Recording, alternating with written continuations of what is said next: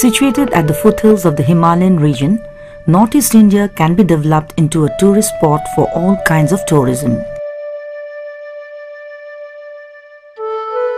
This region is surrounded by hill ranges and several swift and slow-flowing rivers owing to its location at the foothills of the Himalayas. The unique geographical diversity has therefore attracted nature and adventure tourism as well. Flowing through the heart of Assam, the Brahmaputra bears witness to the 1,000-year-old history of Assam. Several temples constructed in the Brahmaputra valley in the ancient times bears testimony to the glorious early history of Assam. This sacred island Umananda is mentioned as Bhasmasol or Bhasmahoilo in Kalika Purana and Yogini Tantra. The Umananda temple was built in 1694 in this sacred island of same name during the reign of Ahom king Godadhar Singha. Seen from Kosari Ghat at Guwahati, this island is situated in the very midst of the mighty Brahmaputra. It is believed that Lord Shiva turned Kamdev into ashes for disturbing him in his prayers.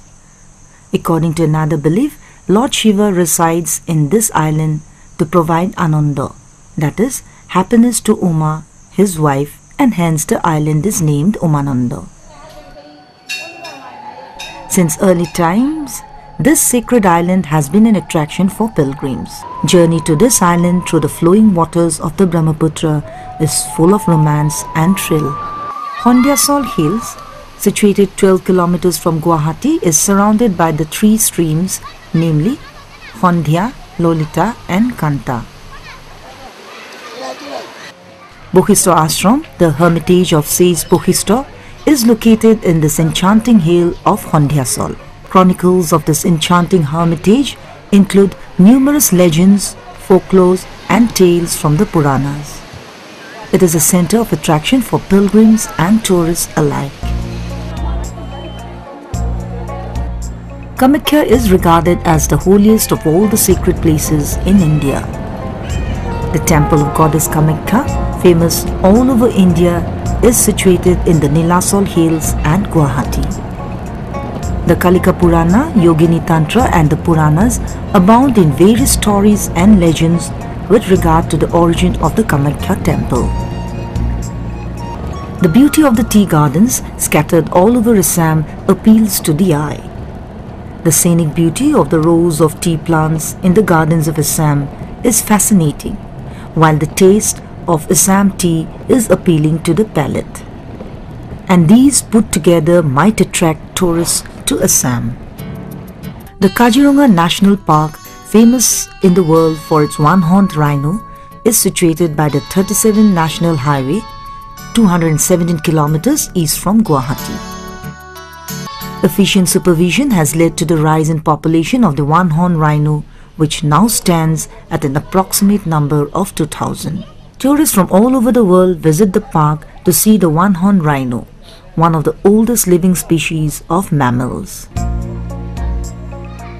Elephant rides and vehicles are provided to the tourists for tour inside the park. To see the rhino from close quarters while riding an elephant through the veil of mist in a wintry morning is a lifetime experience. Besides the boisterous movement of other birds and animals and their panic at the presence of others thrills the tourists. Witnessing the herds of deer wandering in the park also provides a unique experience to the tourists. The park is open for tourists in the month of November every year with the onset of winter. Home to the one-horned rhino, the park also shelters the wild elephants. This vast expanse of about 860 square kilometers is shelter not only to the one-horned rhino but also to several other rare species. The vastness and biodiversity therein is awe-inspiring, which provides the tourist with a great sense of pleasure. Taking time away from the mechanical life and polluted environment and spending time in the vicinity of the park, in the serene and tranquil atmosphere, the tourists gain a unique sense of satisfaction. Touring the park, one would realize that this vast expanse of land is nature's unique gift to the one-horned rhino. The diverse fauna of a forest determines the diversity of flora within it. Some plants require special temperature and environment for their flourishing growth. The presence of various kinds of orchids adds to the beauty of the park and is a delight to the tourist's eye. Almost 5.58% of its total landmass is covered by water bodies and swamps, due to which it provides a suitable home for the fish-eating animals and birds. This is a matter of pride for the people of Assam. The one-horned rhino is Kaziranga's flagship animal. An excellent natural habitat for the one-horned rhino, Kaziranga National Park also provides parallel conservation to various rare species of flora and fauna. The park is the habitat of rare bird species such as the pelican, among others. On average, more than 50,000 tourists, local and foreign, visit the park annually. As a result, Kaziranga National Park is considered as one of the major hotspots for wildlife tourism. The preservation of a forest cover not only ensures safety to the flora and fauna, but also develops immensely the potential for wildlife tourism. The natural beauty of Assam may lure the nature lovers to this place for tourism.